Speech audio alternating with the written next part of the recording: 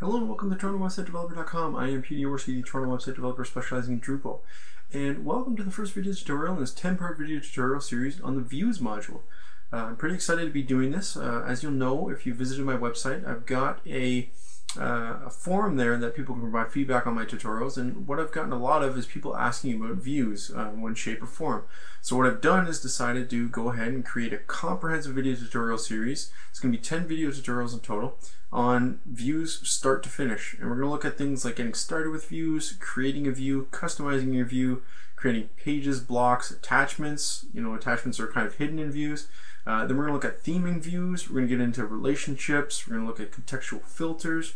We're going to go on to advanced views development. So you're going to look at hook views data, creating your own tables in there, your own fields. We're going to take that a step further and look at custom handlers. So we're going to do this for numeric, strings, how we override those with our classes. We'll take a look at the 5-star module, which does some pretty cool things. And then we'll look at cloning views, exporting views, importing views if you want to transfer these to different sites, as well as our recap. We'll look at cool views add-on modules. So the reason why I'm doing this is because when I started out with Drupal, I had no idea what views was, but I knew that every site essentially had views. And the reason for that is because it makes your life so much easier. However, I couldn't find one resource out there that started views start to finish. Even recently I've been doing some development trying to do the hook views side of things, custom module development, and I was still having trouble finding stuff on views and how to use views and take it to the next level. So I decided after a little bit of deliberation to just go ahead and do this. I've still got a couple other series on the go. We're going to be doing UberCart Series 2, but I wanted to get this out there and do them jointly. So let's get started. First thing we're going to do is talk about what views actually is. I know I've done this in a couple other video tutorials, so you can fast forward this part if you already know and are familiar with views, but essentially what it does is it creates a graphical user interface that you can then query your database with. So we know, if you've checked out my UberCart tutorial series, that Drupal is essentially database driven. So you're going to have a bunch of information in a database and you've got to get that out and render it onto web pages.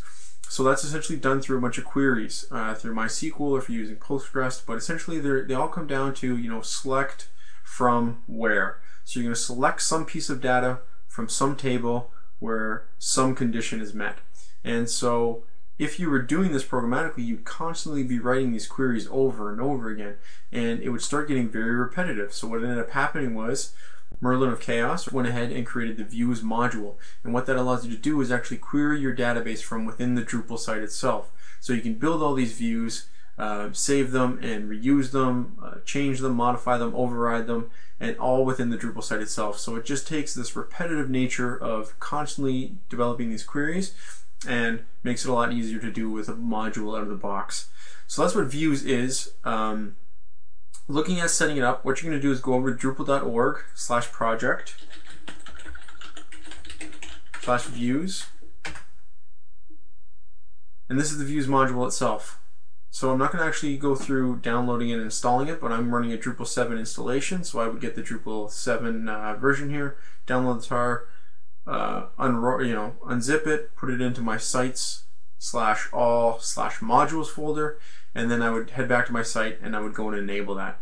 If you're not familiar with those steps, check out my first video tutorial. I believe it was my first video tutorial in the UberCart series. If it's not the first, check out, it's probably 2 or 3, where we actually go and we start downloading these video tutorial, downloading all the modules for that series. One of them is views, so you can get an idea of what we do. Once you actually go ahead and do that, you'll see that in your modules list here, we're going to have views. So you would click and enable views, and you'll need views UI as well. Views has a dependency, so you'll also need chaos tools. So again, not hard to get, drupal.org/project. If I could type, I apologize, /chaos tools. No, C tools, sorry. That's why it's not coming up. So C tools, you're going to need the Chaos Tools suite. Again, Drupal 7 version, so I've got that. I've enabled it. For the sake of this video tutorial series, I'll just give you a fair warning. I've gone ahead and deactivated the overlay module as well as the toolbar that comes with Drupal, and I've gone ahead and downloaded and installed the admin module. So that's what you're seeing here. I think it's a little bit cleaner. I've used it more often. I'm more familiar with it. So now that you have those installed, let's go and we'll check out actual views itself. So you're going to go to Structure, Views, and we'll just click on from there. And this is what the Views UI provides you. So if you don't have this, or you couldn't find your list here for Views, it's probably because you didn't enable the Views UI module. So go back and do that. Now, out of the box, Views does provide you with a few different quote-unquote views. And so what those are different queries, essentially, that create pages or blocks or whatnot. So these are all here. In another video tutorial, we'll take a look at some of the stuff that comes with Views itself. But for the sake of this first video tutorial and getting you familiar with the Views module, we're going to take a look at the settings. So to be honest, I didn't know this tab was here for the longest time. I just didn't pay attention to it until I needed to see the Views SQL query, and then I realized I have a settings tab. So wanted to make you aware of this. Interesting thing here we have, so show the filters on the list of views. Once you create a lot of views, you can actually tag them as custom, or if they're related to a certain project. This will allow you to filter that list, so I'll show you when we go back to it. This always show the master display. When we're creating views, we can set up a master display and then off of that create a page, create a block, create an attachment, and so this will allow us to see that master views, or what used to be the default view in Drupal 6 and I guess anything before Views 3. She'll always show the advanced display settings. So what that is our contextual filters and our relationships. You'll see that those are minimized when we actually get into views. We could enable that here so that they're always there.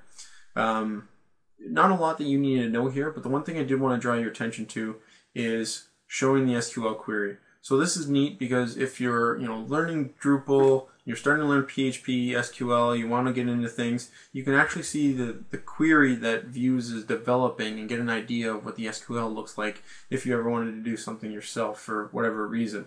You can also look at the performance statistics so you can know how well your site is performing for what type of information you're drawing in. And this can have some implications if your site is huge, so you might want to check that out.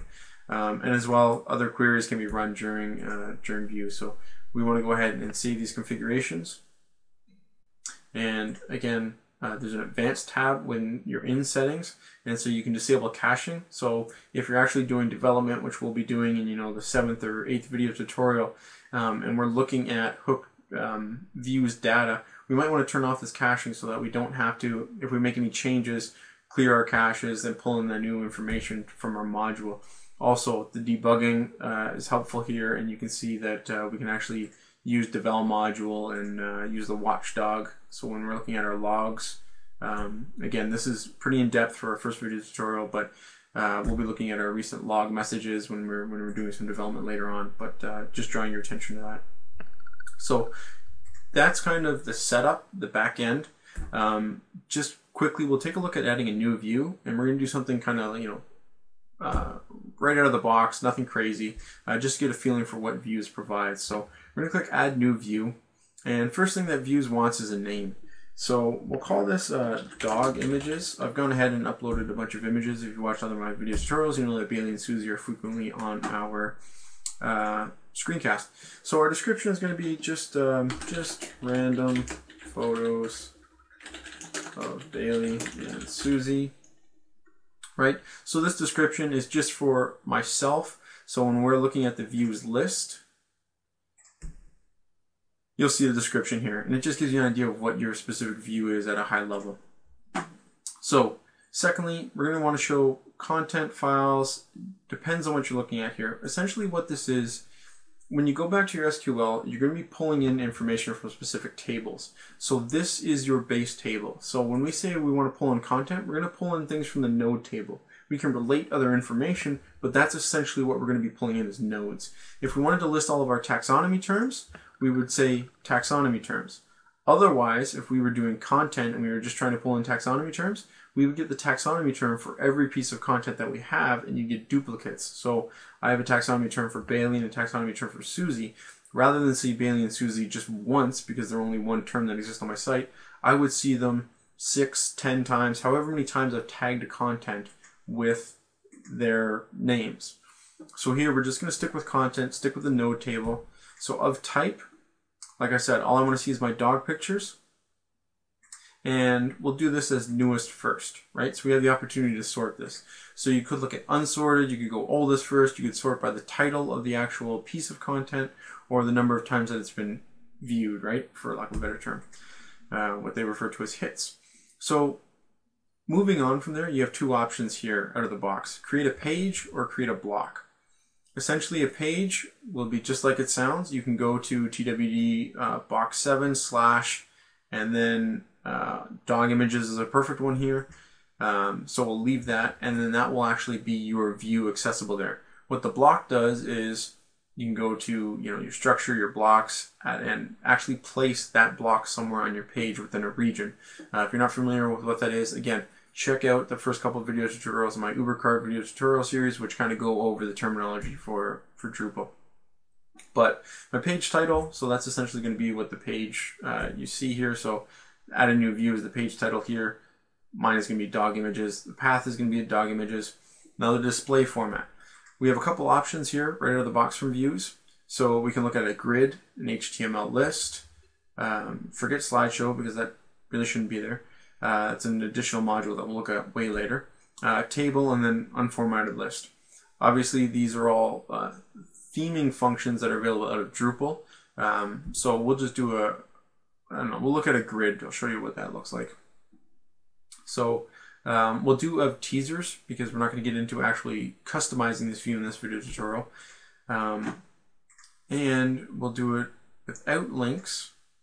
So a person can't add comments. They could add comments or without. So we'll do without. And they're going to have without comments. Items to display. We'll display 10 at a time. And when it says use a pager, it'll display 10. You can go to page 2 and see the other 10. Page 3 and see the other 10. And then we also have the opportunity to create a menu link and include an RSS feed into these, right? So let's go ahead and we'll save and exit this. And now we've created our view. So you'll see here I've actually created 5 different pieces of content on this site. I've got Bailey and Susie playing, I've got little Susie, I've got Bailey sprawled out, Bailey curled up, and Bailey in her house. And this is now available at dog images. So if I'm at home, right, this is my home page, I can now go to dog images, and I've got my content here that I can click on and actually go to the specific image that I'm looking at, right? I can go back, I can go to little Susie. Now, because we did this based on teasers, what this is actually developed this view from is if I go to my content type, my dog pictures, go to manage display, and I look at my teaser, here's what we're seeing. All I see is I would obviously get the title, and then I'm getting the body, the label's hidden, and it's trimming the length. So if I actually want to see the image there, I can go and add this image, and it's going to show me the original image, which is going to be massive. So let's go ahead and we'll change that to a thumbnail. And that's actually based on another module that's pre-configured for image manipulation. So you have your image style, so that's where that's coming from. But again, beyond the scope of this video tutorial. But I can go ahead and save this. Now, if I go back to dog images, you'll see that I've added the actual image there. And that's because we're using the teaser format in Views itself. In the next video tutorial, we'll actually take a look at creating our own customized view where we'll add a title, we'll look at the actual Views setup from itself, but we'll also look at the format. So if we wanted to change this to a table, we'll look at using our content, but actual fields. So we'll add custom fields where we can pull in a whole bunch of different information. We'll also look at sorts and filters specifically. So that's it for the first video tutorial. Again, we're going to have a lot to cover in this Views video tutorial series. I hope that you're familiar with Drupal because it will require some basic knowledge. If you don't have that basic knowledge, check out the first couple video tutorials in the UberCart video tutorial series because they'll get you up to speed. And again, I hope this helps. Hopefully we'll see you in the next video tutorial series. And if there's anything that you're looking for out of this, leave a comment, let me know because I've got the outline, but maybe we can work some things in there. So again, we'll see you in the next video tutorial. Thanks very much for watching.